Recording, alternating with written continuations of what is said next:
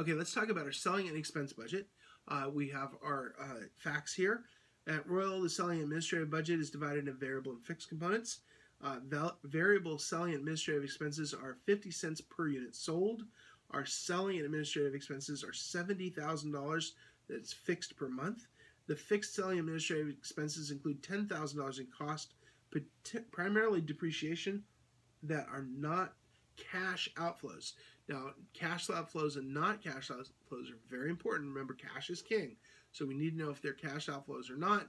In this case, $10,000 in cost depreciation are not cash outflows. So let's look at our spreadsheet.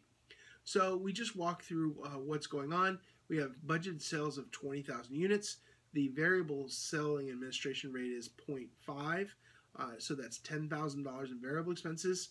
The fixed expenses are $70,000, so that's $80,000 in total expenses, and then we just simply subtract out the non-cash items to get the cash amount. So the cash selling administrative expenses are $70,000 in April, and we can do that through May and June and so on, and we get the totals. This is one of the easier spreadsheets to do. $230,000 is our cash selling and administrative expenses for the quarter, and you can see each month is lined up pretty easily. This is pretty straightforward.